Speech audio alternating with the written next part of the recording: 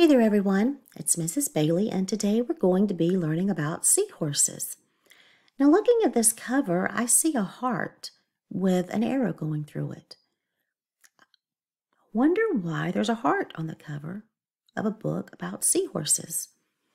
Well, keep this in mind as we're reading. Maybe it'll come into play somewhere and we can figure it out.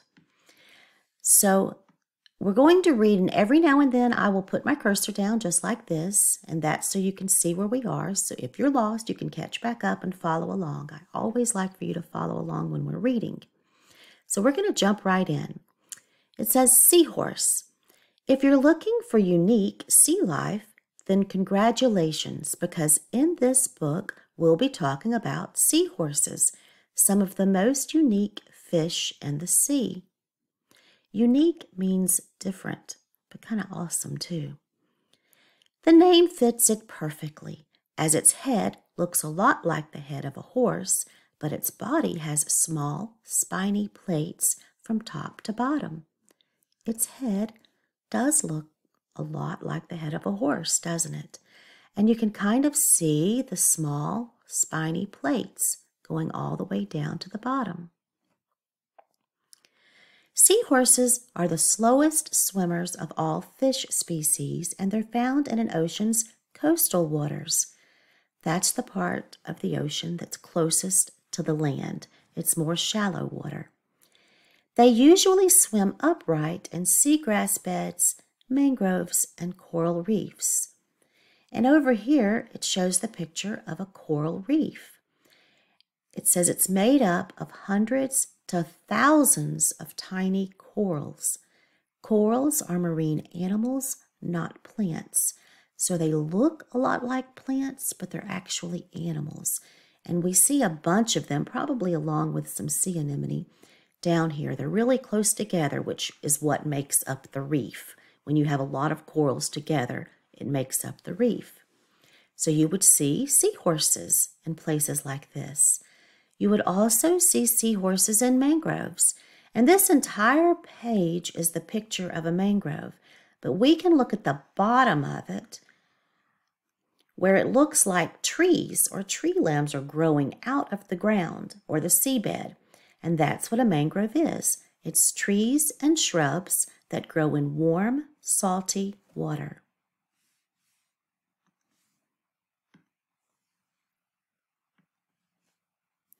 Guess what? Seahorses have no stomach. Therefore, food travels through their digestive systems very quickly. Can you imagine not having a stomach and trying to eat? So it says this means they're constantly eating in order to stay alive.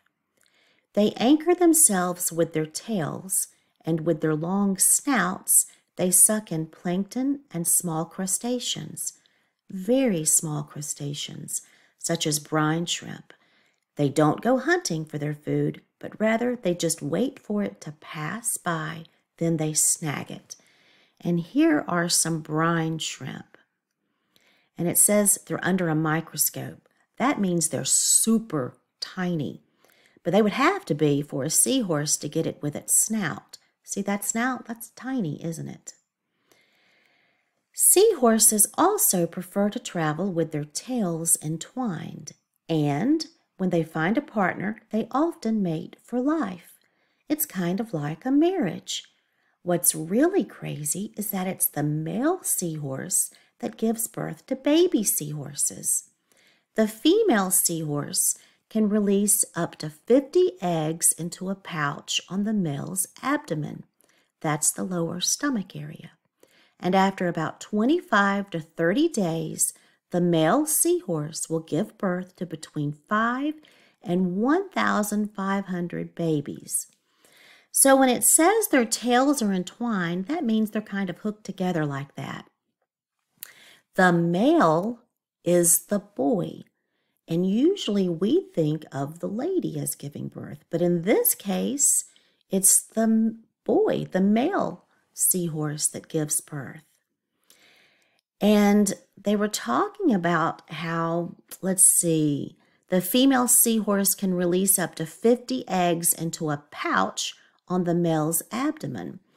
That is a brood pouch, and we can see it right here. And that's where the baby seahorses develop. And also, you see right here where the tail is around this limb? That's what they mean over here on the other side of the page when they said that they anchor themselves to something and then they snag food when it passes by. Well, that tail wrapped around that limb is the seahorse anchoring itself to something. Anchoring means it holds it down so it doesn't just float. When a seahorse meets its mate, the partners may begin up to an 8-hour courtship dance, which could include swimming side by side, changing colors, and spinning around. It's said that some seahorse partners will even greet each other every morning in this same way, except the dance will only last a few minutes rather than hours and hours. So, seahorses stay with the same mate their entire time, their entire existence. I wonder if that has anything to do with that heart on the cover. And also right here we see courtship dance. It's in bold print. And if you've been with me in any of our other books like the octopus or the jellyfish, you'll know that when it's in dark bold print that it's probably going to be a pretty important word. And we should pay extra attention to it.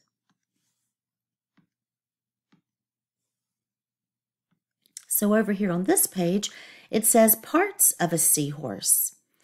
So we see the eyes, okay, that's obvious. The snout, we were introduced to that on the previous page. That's what they suck up their food with. The brood pouch, it's way down here. They said it was on the lower abdomen, probably the beginning, the start of the tail. We see how the tail kind of starts right here. This is the tail.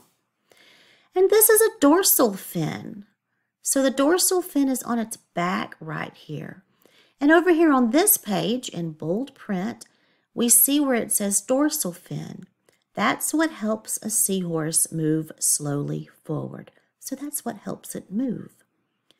This right here is a coronet on the top of its head. Over here in bold print, we see where it says coronet. It's a group of spines at the top of a seahorse's head. It's like a human fingerprint in that no two are the same.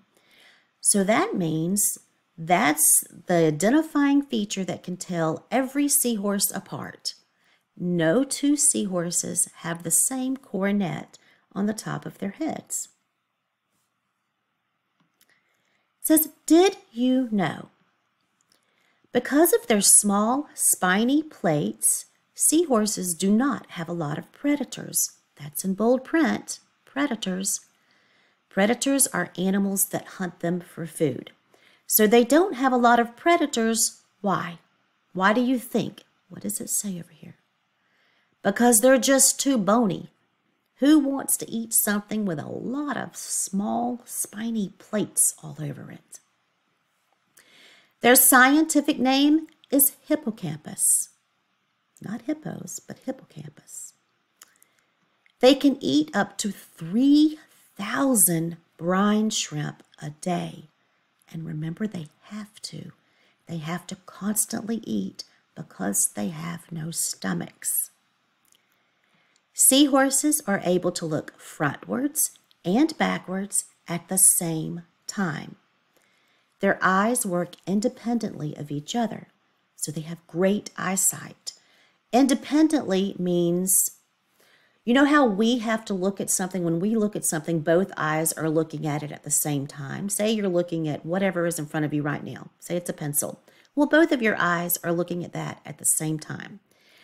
If your eyes could work independently of each other, that means one eye could look at the pencil while the other eye looked at your friend or the teacher or the desk or the sink or anything that's behind you. They could work separately from each other. That would be kind of cool, wouldn't it? Like an octopus, seahorses can camouflage themselves extremely well. And camouflage means blend in to look like their surroundings for protection. Over here, you see this seahorse? It does blend in with all of this coral or sea anemone or whatever that is around it. It looks just like that other stuff, doesn't it? So if a predator or if something that could eat it comes along, which we found out was not that many things, it wouldn't see the seahorse because it's blending in with its surroundings. Pretty cool.